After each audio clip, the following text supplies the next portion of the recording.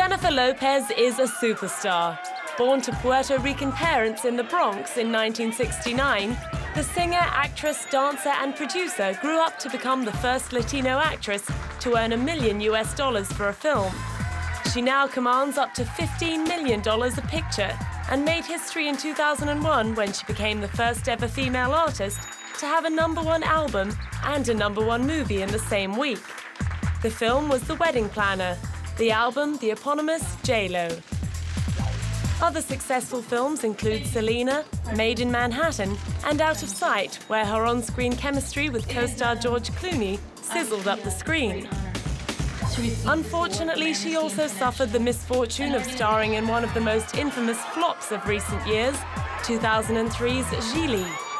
It was roundly condemned on all sides, collecting 7 Razzies for being the worst film of the year, as well as winning the Worst On-Screen Couple and individual Worst Actor awards for both Ben Affleck and Jennifer. The couple, who were romantically linked at the time, always attracted the full glare of the media spotlight. Dubbed Benifer, they found themselves constantly on the gossip pages during their 2-year relationship. But even that wasn't quite as bad as Jennifer's previous relationship. While dating the hip-hop performer Sean Puff Daddy Combs, she was with him the night his entourage exchanged gunfire with another group. Jennifer and Combs' car was later chased and then stopped by police.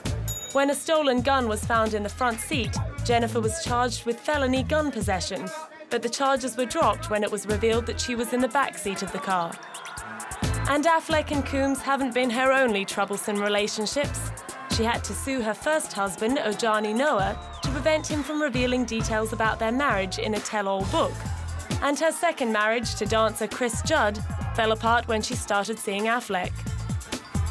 Despite the widespread reports of extravagant demands and diva-like behavior, such as holding auditions for her child's godparents, since her 2004 wedding to longtime friend Marc Anthony, life seems to have finally settled down, for the woman People magazine labeled the most influential Hispanic entertainer in America.